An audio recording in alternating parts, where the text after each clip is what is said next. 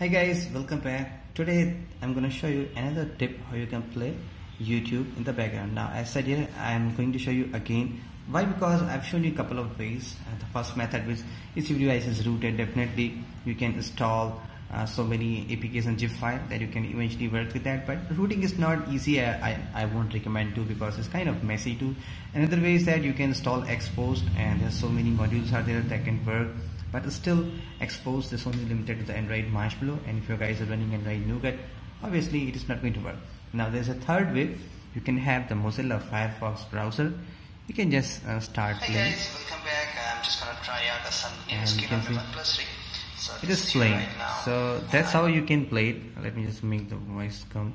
Sometimes it's so terrible. So you can see that's how you can play it in case your background, even if you lock it, it's going to work. Alright, so all the way possible it is working. But how about way you can do in the Android Nougat without rooting, without Xposed? But I'm really sorry, this tip is going to work with the phone that has a fingerprint sensor. In case your device doesn't have fingerprint sensor, you should use the way I've shown you using the Mozilla Firefox. It's pretty easy to work with that. Now I've shown this app many times here on my what's on my Android videos, like how do I play it. Let me show you guys a quick example. This is Android Nougat, and this is official YouTube. Even if I minimize it, it's not going to play, right? So also, even if I lock it, it's not going to work, because this is YouTube limitation. Now how are you going to play it then? Now, there is an application called fingerprint scanning tool. You just have to go to the Play Store. Don't worry, I'll put the link on the video description. You just have to go and check out that thing. Just type fingerprint. Now this app actually is very good for the device. Fingerprint, I don't know, scanning tool. Anyways, I don't remember exact name. You guys can check it here. This is the app called fingerprint scanning tool. Scanner tool, actually I was trying scanning. If you have that app installed, all you need to do, just enable it, give it to modify system permission setting, and don't need to worry, it's perfectly working. I'm using it for the last 4 to 5 months, I guess, on the Pixel, the day I bought my Pixel.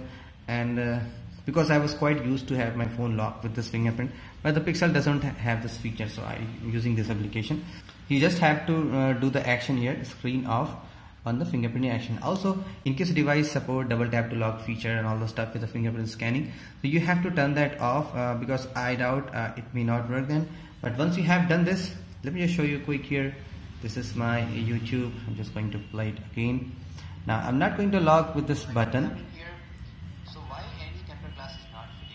See the magic? It's working. I unlocked. It is working. You can easily pause it, go watch it, and do your stuff, whatever doing, driving, listening, music playing.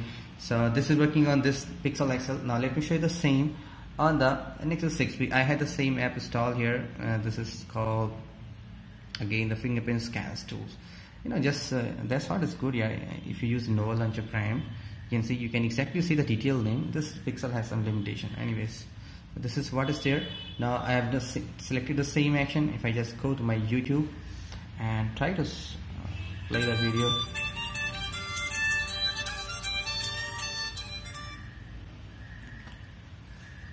so here's the video. Today I'm going to show you guys a solution how you working. Can solve the problem when you try to connect your phone with this cable, whether it is type C working. or whatever, doesn't matter. You may heard some computer sound like So there you have it, guys. All the 3 ways using which you can play your YouTube in the background. Either use the Firefox, either use the fingerprint scanner tool, or either use the, if your device is rooted, use the Xposed and other. That's it pretty much for this video. Hope you guys did enjoyed it. This is Saurabh. I'll catch you soon. Thank you so much for watching.